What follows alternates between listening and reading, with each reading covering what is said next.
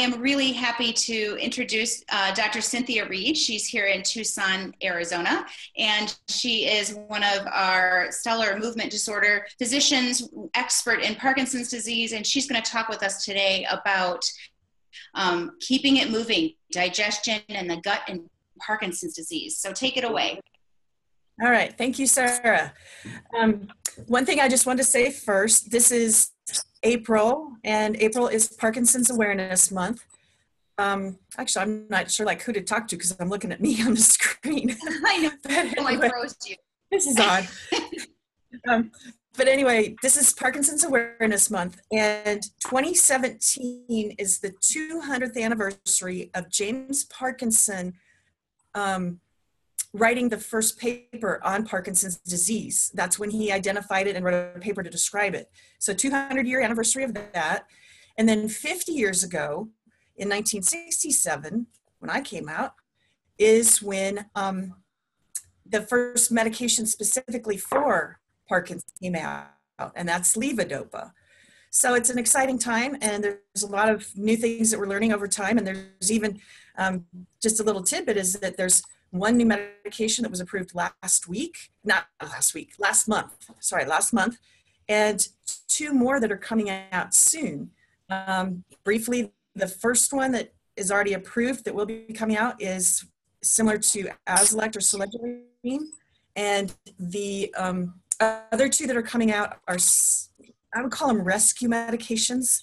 So when people have more advanced disease, their medication wears off, then they have to wait till it kicks in again for that next dose. These two that are coming out are like a bridge that will smooth that over. So that's really exciting too. So we're going to talk about the gut today. And I was going to, since there's several things that can be involved in it, like drooling and difficulty swallowing are also part of it. But I was going to start with, well, I guess we can start there. That'll be fine. Drooling is one thing that happens in Parkinson's disease from, not necessarily from making more saliva, but from swallowing less often and swallowing less completely. And so because you swallow less, then your saliva can build up in your mouth. And if you're not paying attention and you're concentrating on something, your mouth is hanging open, what happens? You drool.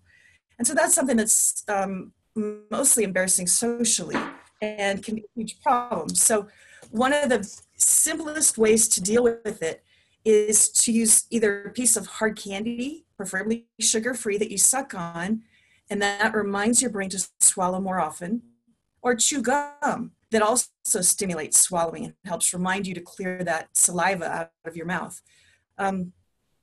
Certainly, there's times where the PD medications just aren't controlling the Parkinson's disease adequately. And so perhaps the PD medications to be more effective would help the drooling as well, but that's not a guarantee. There are some other like oral medications and other treatments to treat drooling.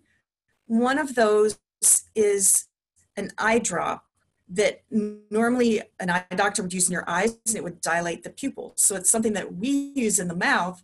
You don't want to use it in your eyes. It's called atropine. And so you can take a couple drops of atropine on your tongue or under the tongue, and that can help dry up the saliva. Any of these medications for the drooling may or may not help. It's trial and error. They're not the greatest, but in some cases they help enough to make it worth taking them. One benefit of using the eye drops under the tongue is that is just a more local treatment instead of taking the next option, which is a pill, an oral medication. The problem with oral medications, they not only dry up your saliva, they dry up everything else. So constipation can get worse and can be difficult to urinate, and those can be problems. Rarely Parkinson's is caused, or the drooling in Parkinson's is caused by excessive production of saliva from the saliva glands. There's one on each side of the cheek and two under here and one right under the chin here. And if you have increased production, then certainly you may want to use one of the oral medications as long as you don't have the constipation problem. But another option that is focal, just in this area, and doesn't cause other side effects is Botox or botulinum toxin injections. Those injections can be given right into the saliva glands and cause the saliva gland to make less saliva. The problem there, or not, the caution there is that kind of twofold. One is that the saliva is necessary for healthy teeth. So if you cut out too much saliva production, your mouth is too dry, your teeth are going to suffer as well. And I forgot what the other one is. But anyway, I don't remember what the other problem with it is. But anyway, oh, never mind. I don't know. So you don't want to dry up too much saliva because that'll hurt your teeth. Related to too much saliva and not swallowing is swallowing problems. Swallowing problems in Parkinson's involve there's all kinds of little tiny muscles in the throat that are used to swallow, and they have to coordinate together in order to swallow. The upper 1/3 of the esophagus, so the esophagus is the tube, it's a muscular tube that goes from the throat down to the stomach.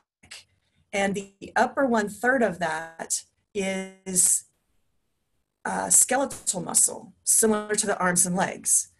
So certainly that part and all these little muscles up here, they can respond to Parkinson medications somewhat. So again, if the Parkinson's is not well controlled, it may help to just get the Parkinson's well controlled, and then those muscles will work better. It's like when the arms and legs are stiff and slow, not moving well, well, it might be that these muscles are stiff and slow and not moving well. Anything below about the top 1/3 of the esophagus down here further is controlled by the autonomic nervous system, similar to the gut. And all the nerves that control the gut are also affected by Parkinson's disease, but in a different way. So changing your Parkinson medications isn't necessarily going to help that part down there. One of the problems of not paying attention to whether or not you're having trouble swallowing is that you could get things down the wrong tube. And if you do, that's called aspiration, where you get it into your lungs, and that can lead to a pneumonia or something further. That is something we don't want in Parkinson's because at least it's a great risk of a lot of other complications. When you do notice that either you or somebody you know with Parkinson's is having difficulty, it might just be difficulty swallowing your pills. It could be difficulty choking when you drink liquids, or difficulty getting foods down. You might be able to deal, it might be a minor thing, you might be able to deal with it on your own, such as simply avoiding certain foods. Foods like potato chips, rice, little pieces that tend to get stuck, those are a big problem. So it might be something where you can simply adjust your diet and you're doing fine. But as time goes on, we really need to pay attention to that, because if we let it go, again, there's that risk of aspiration where that can cause problems. When it is enough of a problem, let your doctor know, and your doctor will send you to a speech therapist who can do a swallow study. A swallow study is done with different substances of food, consistencies of food that have barium in it, so that they can monitor the swallowing. They can watch the mouth, the tongue, the throat work, and make a determination of how to best help you compared to anybody else. The things that the speech therapist might do as a result of this swallow study, they might recommend further evaluation by an ear, nose, throat doctor, who generally might take a smaller camera and just look at the upper part of the throat. The upper part of the throat is called the pharynx. And so they might just look at that part, see the voice box, the little flap that closes off the lungs, and then make sure that part's okay. The speech therapist also might send you to a GI doctor, and the GI doctor might do an endoscope, which is a camera all the way down looking at the whole length of the esophagus to see what's causing difficulty swallowing, because it's not always up here, sometimes it's down further. As far as what the speech therapist might recommend for during mealtime, again, optimizing the Parkinson medications to make sure they're working as well as possible.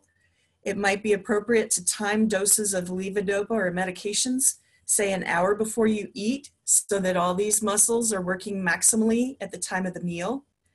Altering dietary consistency, meaning sometimes people will need to use just soft foods that have a very even consistency, something like mashed potatoes or pudding. A lot of times it's not that bad, and it's just simply avoiding meat, or making sure that if meat is eaten, it's cooked in a way that it's very moist or cut in very small pieces. Avoid things like bread that can get clumped up and get caught. For liquids, if liquids are a problem, there are substances available that are called thickeners that can thicken your liquid. You take a spoonful of it, you stir it into your liquid, and then it's nectar thick instead of being thin. So it'll have less likelihood of going down the wrong tube. For meal times also, it's important to not hurry. If you're hurrying, you're not going to be concentrating on what you're doing.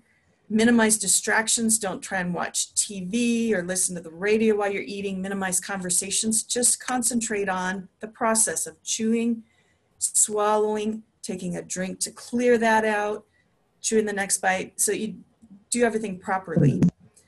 It can also help to sit upright, get upright in my chair, sit upright more and keep the chin tucked a little bit to get the throat opened up better and protect things.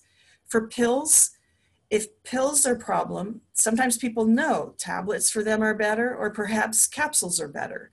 Whichever works better for you, ask your doctor, can you change your medications, as many of them as possible, to the formula that's easiest to eat for you or to take for you? Some medications have liquid formulations. Some of the Parkinson medications even have orally dissolvable formulations where you just lay it on your tongue, let it dissolve, and you don't have to swallow it all. There's also options. The dopamine agonist medications like Mirapex and Requip, those both require oral pills. But a third option is Nupro patch, which allows you to use a patch and avoid swallowing altogether. Probably the newest carbidopa levodopa out is called the Duopa gel. It is a gel form of levodopa that comes in a square little cassette, and you hook it up to a pump, and it's delivered into the GI tract directly. And that consistently drips the medication in over the day, 16 hours a day, and it's very, very smooth. And so that avoids the swallowing, and it can help some of the motor complications of Parkinson's, where you have the up, down all day long from your medications. If you do experience an episode of choking, if you can still get some air or talk in some way, then the recommendation is generally not to go try Heimlich or try digging anything out with your finger, but just try and close your mouth and through your nose, take a breath so that you can get some air, and that will help to prevent a panic attack from starting, which can be very difficult to get out of once you get into it. However, there are times if you can't get any air in or out, then the next step is that somebody might need, if there's anybody around, they need to try the Heimlich maneuver. That is something that can be, you can find out about it online. Quickly, I guess I'll explain it quickly. The person doing it has their hand in a fist with their thumb pointed towards the person's chest. The other hand is like this, and it goes, you wrap your arms right around the person and put that thumb right below the end of the breastbone, right there. And you're gonna give some quick thrusts up like that. that's something that it's best to go ahead and do some basic safety course to learn how to do it. If you're alone though, and there's nobody around to do that, you can actually find like a chair, like a chair that you can hang yourself over, and you can use the chair and push out onto your abdomen to do the Heimlich on yourself. Hopefully that doesn't happen, but it can. So we're going to move down the GI tract a little bit. Let's go ahead and just show the picture of the GI tract, if you can pull that up. We're going to talk first about the stomach area. You bet. Okay, then we're let going me get that for you. And can everybody, hopefully everybody can see that. I think it looks like it's in your, let me get rid of this. Okay, now, do you want me to make it a little smaller? No, that's fine. That's fine right there. Because, well, we'll just look at half at a time. Bigger? So anyway, yeah, just go back to big and big. So this top part is just showing you, you've got the mouth here. There's the pink is the opening. That's the opening. There's some opening in your nose, opening in your mouth. They come together back here. And then there's a flap down here that closes the lungs off when you swallow. But the salivary glands, there's one located in the cheek and some located under the chin. So that's kind of what we've been talking about for that part. And then go ahead and move it up to the bottom of this bottom part of the page. There you go. So now we're going to talk about this area of the GI tract. The right after the stomach is the small intestine. This colored, brightly colored part is the small intestine. And then the pale part in the background that goes up, over, and down, that's the large intestine or the colon. So the problems in the GI tract with Parkinson's, all the nerves that control this whole system can be affected by the changes that cause the Parkinson's in the brain. So the nerves that control these organs get damaged. And so then what happens? This whole GI system slows down. The movements through the stomach slow down and the movements through the intestines slow down. If you've ever been on a farm and had to milk a cow or a goat or something, you know how you have to move your hand, like the top finger first, then the next finger, and the next finger, and you're kind of to milk something.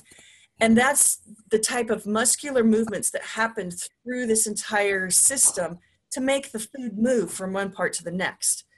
One other thing to point out while we're still looking at the picture then, the first part of the small intestine is called the duodenum or the duodenum. That's the part where your levodopa actually is absorbed. So it doesn't absorb in the stomach. It has to go a little bit further to the duodenum to get absorbed. It goes past the duodenum. It's too far along to get absorbed at that point. Okay, so we can go back to just regular picture.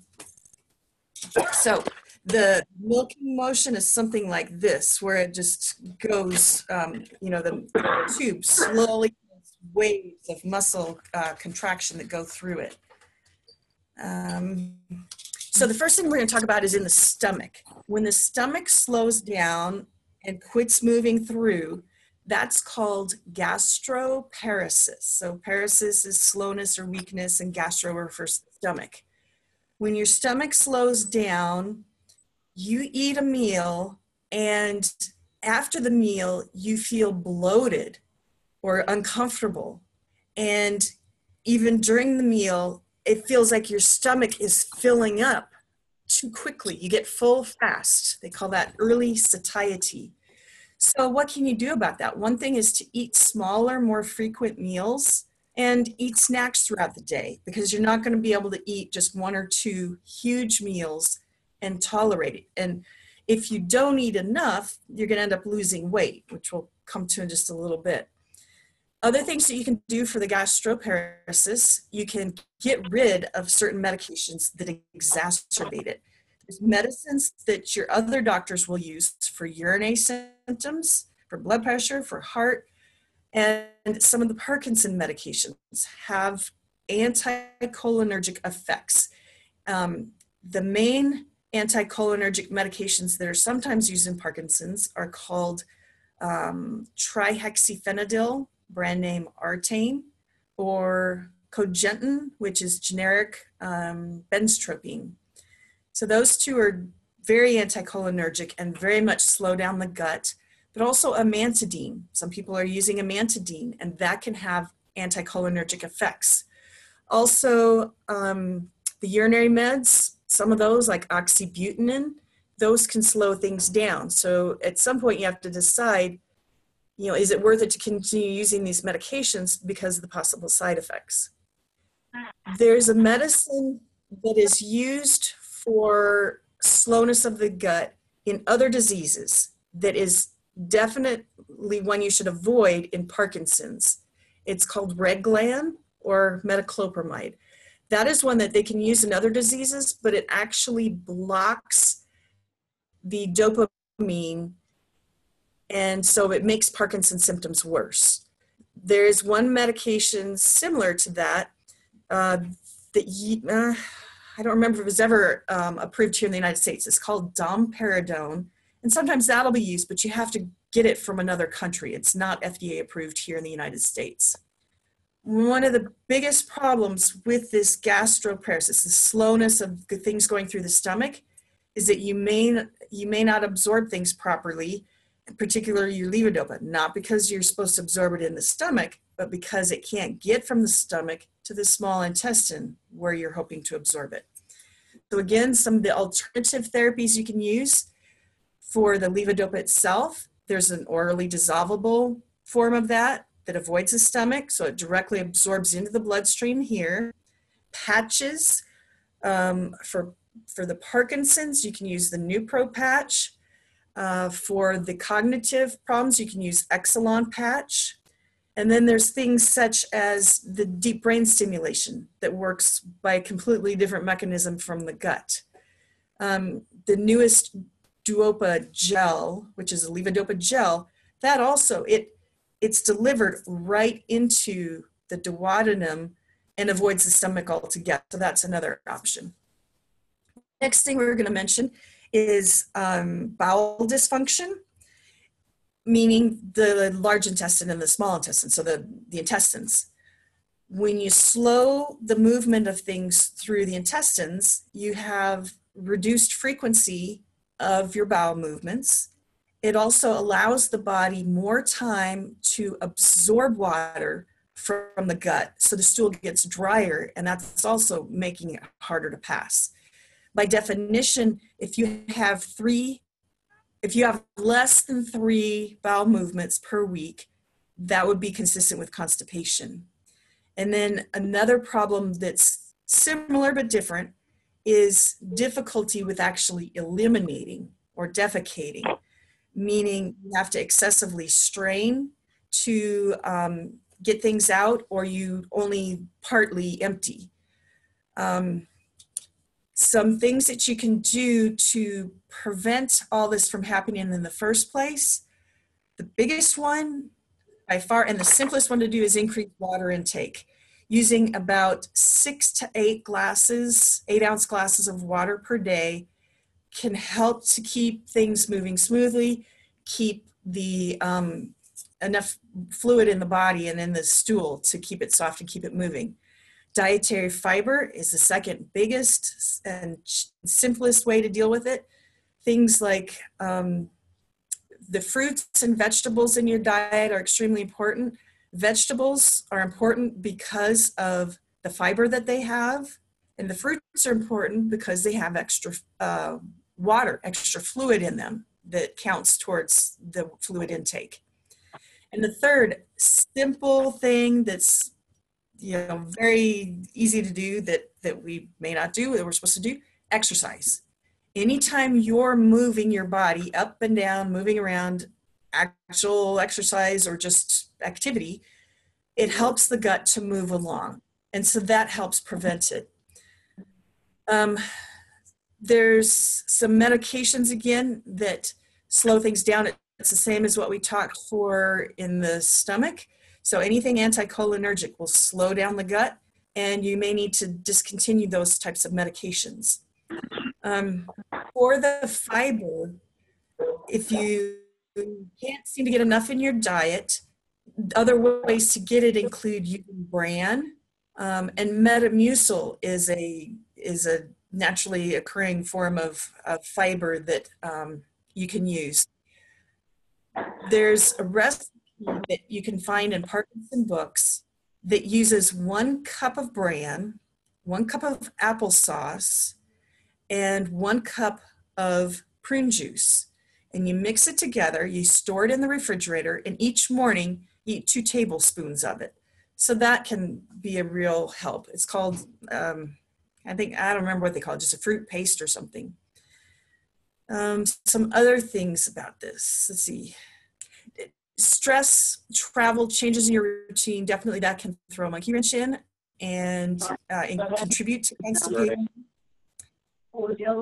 Other medications like antacids that contain calcium or aluminum, they can worsen constipation. And then pain pills. Pain pills is another one that can worsen constipation. I don't know if any of you have seen, there is a video on YouTube for a device called the Squatty Potty. And basically it's a little stool for your feet. When you go to use the toilet, you're sitting there with your feet on the floor.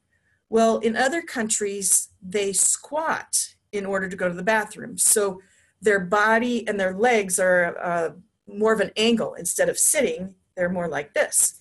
And so the Squatty Potty is one new invention that's out there to help with constipation. And the thinking is that there's a ligament that goes around the colon right before it goes out of the body, and that when you're seated, that ligament is not in the optimum position, but when you squat, then it loosens that ligament and allows the stool to come out better. So that's something that some people have used, that, or just use some kind of a stool under their feet to elevate their feet when they're on the toilet, and that can help too. Is there anything we didn't cover? A couple last things. Weight loss in general is a problem from the GI tract. It's poorly understood, but there are several causes, and so the main thing is treat the causes. Causes can be nausea. It can be the difficulty swallowing. It can be the fact that it takes so long to eat that you just get fed up with eating and you get full before you're really full. Uncontrolled tremors can make it take longer to eat, so that's another issue, or uncontrolled dyskinesia, either because it's difficult to feed yourself or because the dyskinesia or the tremors, either one might be using up so much of your energy that you just aren't taking in enough calories to make up the difference. In general, neurodegenerative diseases like Parkinson's and Alzheimer's, in their end stages, they can be associated with a lot of weight loss, but that tends to be in the end stages. And so if you're having weight loss early and it's not one of these other reasons, then you really should check with your doctor and make sure that there's not something else going on. The basic treatment for weight loss is either treat those problems or concentrate on eating foods that are nutrient dense. So something like a salad that takes a long time to eat and gives you very few calories, not a good idea. Something that has much more density of calories in it. I don't know, like adding butter or sour cream to mashed potato, that adds a lot of calories with just a little bit of substance. And then the last thing is related to the nausea itself. Nausea can be caused by the slowness of the gut, again. It can be caused by the medications, the levodopa itself. If it's the levodopa itself, you can try different things. Normally, you might be told to take the levodopa alone without food so that you get maximum absorption from it.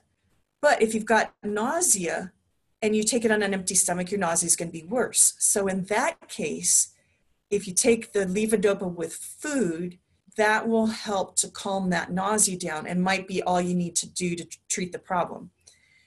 If you're using levodopa immediate release, it has a big peak of absorption. It gets in the system fast, and that's going to contribute to more nausea. So trying a controlled release form that's just a lower peak, that's slower to take effect, might lessen nausea. Again, you can try the orally dissolvable tablets that avoid the gut. And I've had a lot of patients that have used those oral dissolvable pills when nothing else works, and they can actually tolerate those. Some other things we can add more carbidopa. So your pills have carbidopa and levodopa. Levodopa is the active ingredient that you need to treat your Parkinson's. And the only reason that carbidopa was put in was to block nausea. But they didn't know how much to put in when they first came up with it. They tried 10-100, it wasn't enough, so then they increased it to 25-100.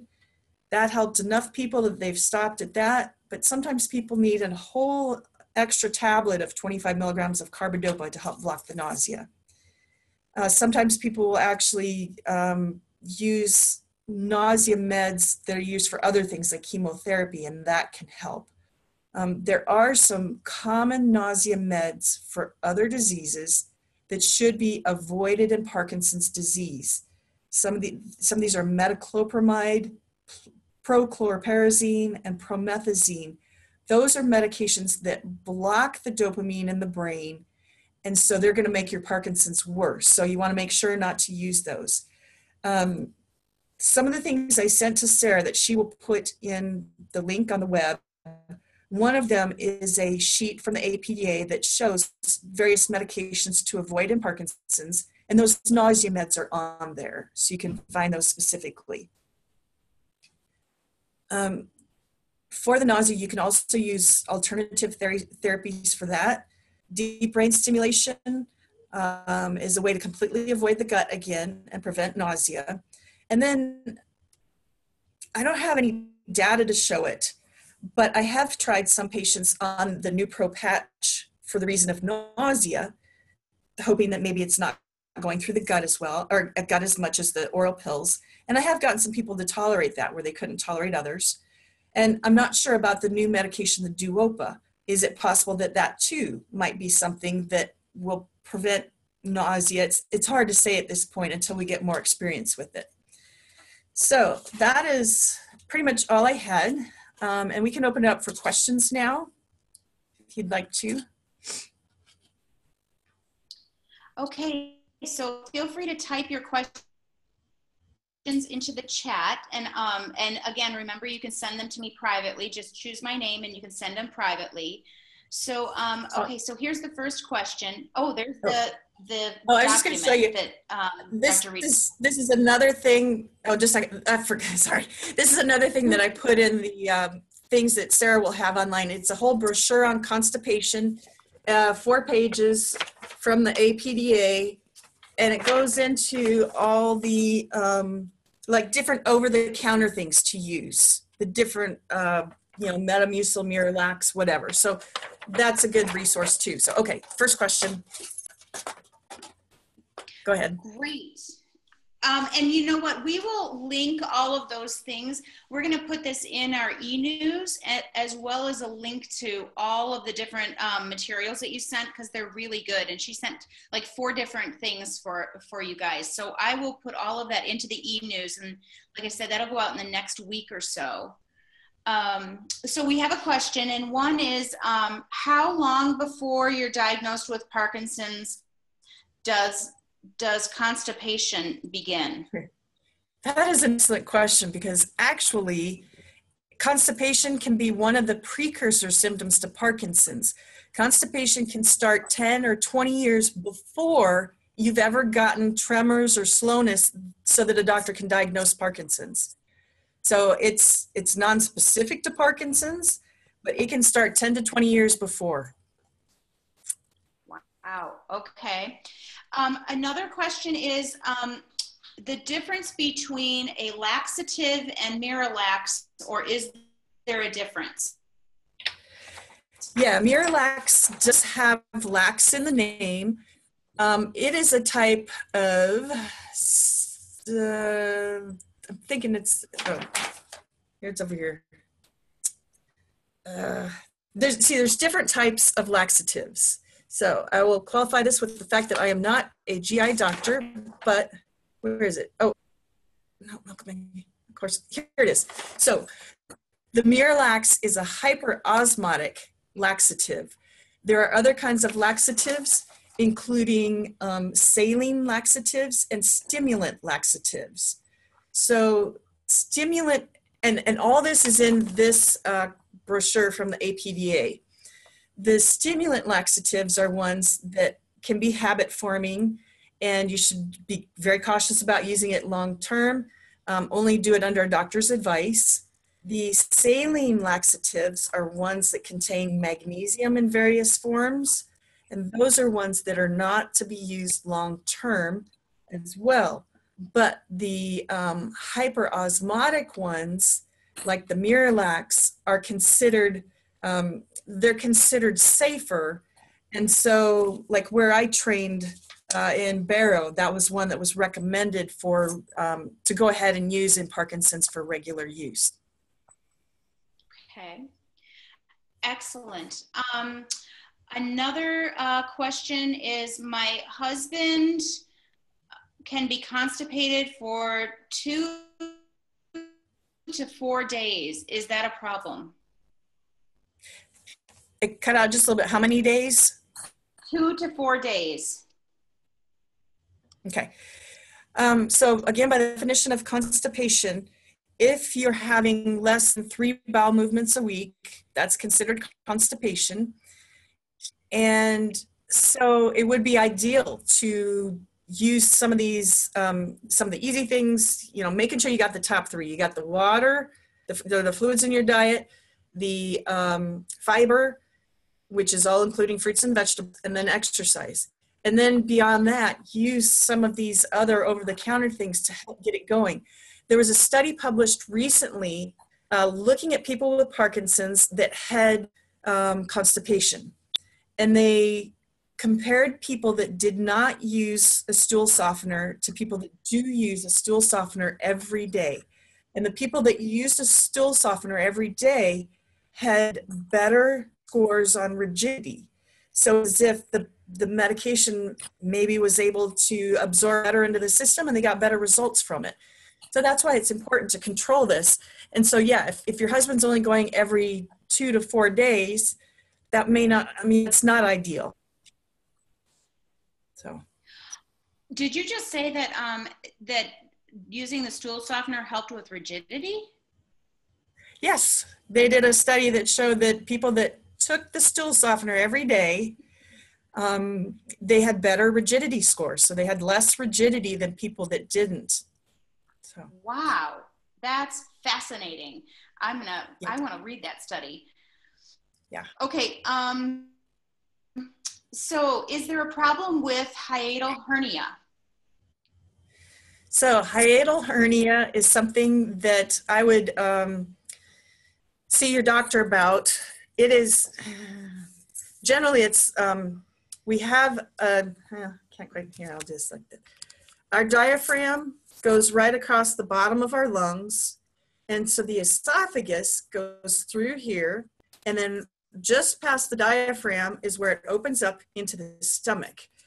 And sometimes part of the stomach will get through that hole in the diaphragm and kind of get stuck in the diaphragm there, and that can cause problems. So yeah, it's something that is not from the Parkinson's disease, but it can certainly cause discomfort, and it'd be something that you should get checked out by your doctor and have them recommend any kind of treatments for you. Okay. Should people with Parkinson's have a GI doctor? And should people with Parkinson's have a different regular checkup with the GI doctor than, you know, somebody else at a similar age? Okay, so that's a really good question. I haven't seen any information about a difference in risk factors for various GI things, you know, from Parkinson's versus not, meaning like cancers or anything like that. But it's, again, this slowness of the gut and the constipation problems that can arise in Parkinson's. And so I would say it's probably a case-by-case basis where if you're having problems absorbing your medications and you're not getting good response from your medications, it could be a GI problem. And if you're having problems with constipation, you're not going often enough, or you're having difficulty evacuating, it's certainly worth it. Those, you know, whenever you have problems like that, it's worth it to go to a GI doctor and get things evaluated from their standpoint. Neurologists, you know, try and learn as much as this as we can so we can help our Parkinson patients. But again, this isn't our specialty, so better to go to the top. However, for every Parkinson patient, it's probably not necessary. Oh, you froze on me.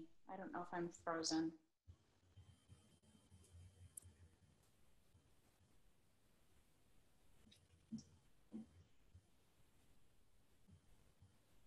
You think you're stuck? Oh, there you are. Okay, sorry. Okay. I'm sorry, you froze on me. So shall I go into the next question? Sure, yeah. Okay, sugar use. Can I eat sweets on a time delay, agave? What do you mean by a time delay? Yeah, so like, can you eat sweets, and does it matter when you eat sweets? And if I have the question wrong, let me know. Okay, well, generally the only part of the food we eat that interferes with absorption of the carbidopa, levodopa is, oh, I see it more. Okay, so protein is the main thing in our diet that interferes with absorption of the levodopa. The same part of the intestine, that duodenum, the same part that absorbs the protein is the part that absorbs the medication. And it's little transporters that can only go so fast. So as soon as if there's a steak dinner and your pill getting there at the same time in that part of the gut, it can only go so fast taking up the protein and the pill out of your gut. And so you may not get the whole pill absorbed before everything goes further down the system and is lost. So that's where you'll see a lot of things online that say, avoid protein. Well, you still need protein in your diet. You need protein for your muscles to keep your strength up. Definitely protein's an important part of your diet. It's just timing. So if you can have your pill half hour to an hour before you eat the protein, or eat the protein first and wait an hour or two afterwards to eat your protein. That allows you to get more of the pill absorbed and get a better response from it. If your doses are too close together, you can't avoid that. Just do the best you can. For the sugar, there's not really anything about Is that where sugar something like a Duopa can help? Well, Duopa, so for the sugar part, there's no big contraindications either way, other than just people do tend to get a better absorption of the levodopa on an empty stomach. Okay. But is it enough of a difference that you're going to notice from a dessert? I doubt it. I doubt it. So the Duopa, yeah, the Duopa places a tube. I've actually got a tube here. Be right back. There's a tube like this that actually goes into the wall of your intestine, and this tube goes it goes through the stomach into the small intestine, and that's where it delivers the medication right out of this into your small intestine, right where it's absorbed. And so that may yeah, that may, change. I've got 3 patients with this now, but I don't have enough experience to know how much it'll change with the dietary foods, but that may change things. Something like the Rytari is an extended release form of dopamine. That one also mentions on its literature that high calorie meal, like having a high calorie meal at the same time as you take your pills might affect absorption. So just something to know. Okay. Quick question about the feeding tube thing. So with the hiatal hernia, is a feeding tube recommended? That I actually have no idea, because the hiatal hernia isn't a typical part of the Parkinson, so I have no idea. In general, okay. In general, I see some. Should I keep going? Yeah. There's a little delay here between us. So in general, very early at more end stages of Parkinson's, when somebody has a lot of difficulty with swallowing, very rarely, but it can happen where somebody will have a feeding tube placed. And basically, again, it's just taking a tube, putting it through the wall of the gut into the stomach, and then nutrition is given that way. It can be helpful to either augment what somebody's taking by mouth because they can't eat fast enough or eat enough to get enough nutrition to keep their weight up. So it could be used for that reason. Or they could have somebody that is so unsafe eating that they really take by mouth and they just get all their nutrition and liquid through the feeding tube. It doesn't prevent them from having saliva go down in the wrong part of their lungs, but if they're not eating and drinking, that lessens the likelihood of an aspiration pneumonia where things go down the wrong way. Okay, go ahead. Does the bacteria in your gut influence the PD medication response? Great question. This is like the new, I don't know, panacea or something. It's the new box of questions. How to quickly answer that? It probably does. It probably does. Do you have a bunch more questions? Because I could do like a little 5-minute thing on that at the end. You know what we'll do? We'll let people know. Let's go ahead and do this. I think it's an interesting one, and then we'll let them know that they can always send us an email with questions and we'll get answers to them. And I told them that there's conferences coming up this month, so they'll be able to get even more information there too. Okay. So I say we do this as the last question. Okay. Do you have others then? The bacteria. Oh, okay. Oh, this is the last question. Okay, so real quick, probably about 10 years ago, there was a guy, a pathologist. A pathologist is a doctor that studies tissue. A pathologist named Braak, B-R-A-A-K. He studied the brains and bodies of a bunch of people, and he came up with a theory. He noticed that the changes in the brain that cause Parkinson's, you can identify that under the microscope by looking for something called Lewy bodies. Lewy bodies are little areas of protein. It's like the brain cell tries to corral all this rogue protein that's clogging up the brain cell, and it corrals it into this little Lewy body. And so those Lewy bodies are markers of Parkinson's disease. And he saw that the changes of Lewy bodies actually seem to start in the olfactory nerve that senses our smell. That's a nerve that's directly linked to the base of the brain, and in the vagus nerve. The vagus nerve is a nerve that controls the gut, goes to the gut, or to and from the gut. So that's the first thing that happened about 10 years ago or so. And so people were wondering, well, is that really how Parkinson's develops? That it starts either here through things we inhale or through things we eat? and then it travels along the cells to the brainstem. The lower brainstem goes to the middle brainstem, the upper brainstem, and then spreads throughout the rest of the brain. Is that how it happens? Well, the last couple of years now, the big blow up in information is on the gut bacteria and how that affects us.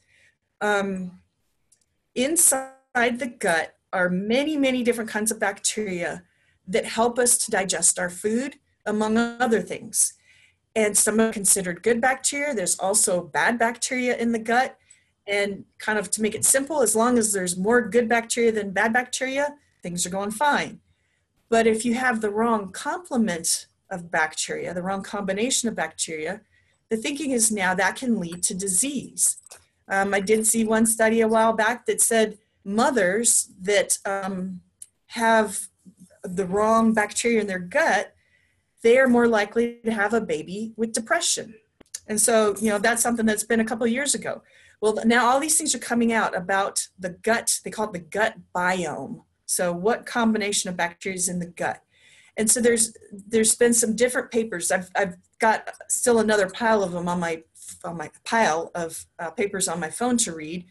And it's about all these bacteria and how certainly they affect how we digest food. They might even be linked to the cause of Parkinson's, because if your bacteria are wrong, that damages the cells of the gut, that allows toxins in, and then the toxins cause those problems that then travel up the vagus nerve into the brain and sets things off.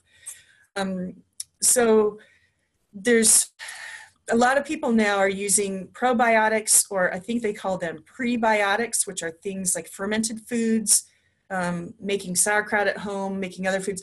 Kimchi is a Korean food that's like considered a prebiotic. So a lot of people are using those to try and alter things, but there's not enough. I haven't read through enough data yet to give a whole talk on it or anything, but it's certainly something that we should look at in the future and keep an eye on. Some people have gotten benefit from probiotics for their constipation. And so, certainly that's something that you might consider trying. But it would be very interesting to have somebody look into this further and give an entire hour talk on it, because it's very fascinating. Well, maybe we could have you come back and do that, because there's clearly a lot of interest. I mean, we had over 50 people who joined us for the conversation today. So maybe we could have you come back and do that. I would love that. All right. Okay. And the last statement is that from one of our board members, his vagus nerve is connected to a slot machine. So that is Ron's final statement. Dr. Reed, I can't thank you enough for taking the time to be with us today. This was like incredible information, clearly applicable for so many people. And we're just really grateful that you're in our community and for your partnership.